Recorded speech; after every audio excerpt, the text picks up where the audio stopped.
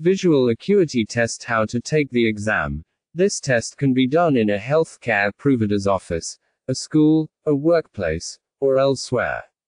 You will be asked to remove your glasses or contact lenses and to stand or sit within 20 feet, 6 meters, of the eye chart.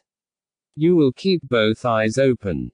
You will be asked to cover one eye with the palm of your hand, a piece of paper, or a small paddle as you read aloud the smallest line of letters you can see on the chart. Numbers, lines, or pictures are used for people who cannot read, especially children. If you are not sure of the lyrics, you can guess.